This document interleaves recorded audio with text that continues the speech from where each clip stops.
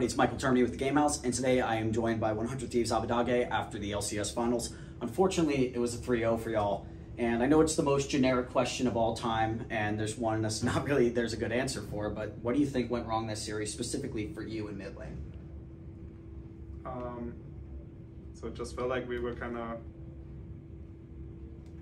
to take fights, but we didn't find, we went on the wrong opportunities, and then a lot of times it ended up with game 1 and 2, the Rise kind of having the faster access with ult on these fights, and so we were really bad at like kind of playing around that and trying to include me to take those fights, because I was really ready to just kind of win the game. I mean, game 1 that wasn't that much of a problem, but we kind of just played the fights worse than them.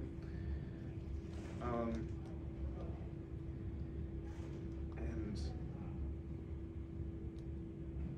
just pretty straight up, they just felt like they were always ready to take the fight, and we kind of just followed them around, and we did take the fight, but it felt like they had a better positioning, or maybe the first setup, and those fights were always kind of advantageous for them. We didn't really take the fights on our advantage. Do you think game 3 there's a bit of a shift with you guys going towards that Vex pick, going for, you know, something more, let's just go for that reset comp with the Vexar, with the Viego R, going for that, you know? I mean, we were definitely pretty happy with our draft coming into the game.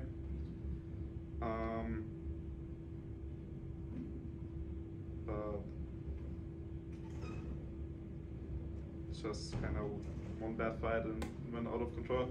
I think we were maybe too bit desperate that game, and in the end they were just a better team today. Fair enough.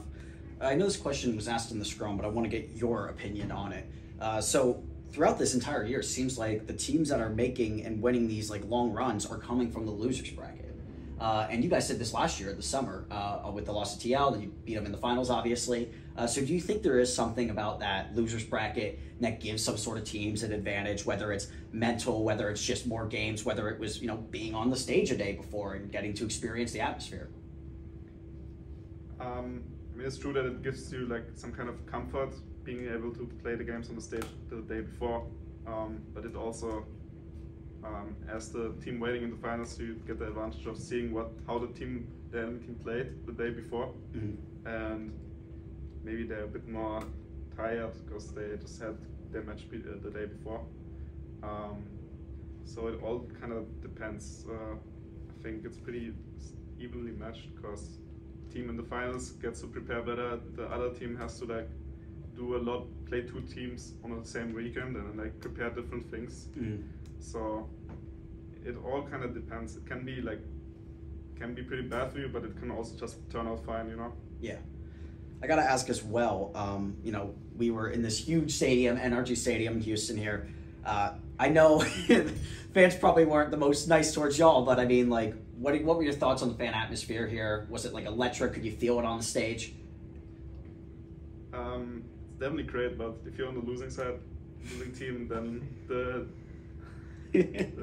energy kind of tires you out. Maybe like if you, the enemy team always gets a cheer for making a good play, then at some point it doesn't feel that good. But it just kicks you down more. Yeah.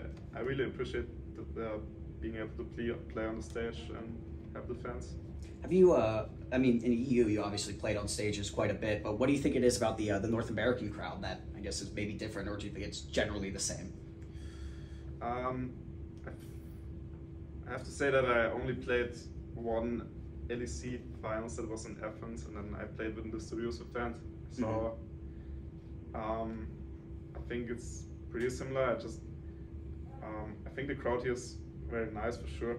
I just feel like I haven't had enough experiences with crowd in both EU and NA to be able to make a comparison. I just think it's very fun to play in front of the fans. Gotta ask about your mid lane opponent, Jojo. You know, obviously tons of hype around him, but he's also a bit of a shit talker.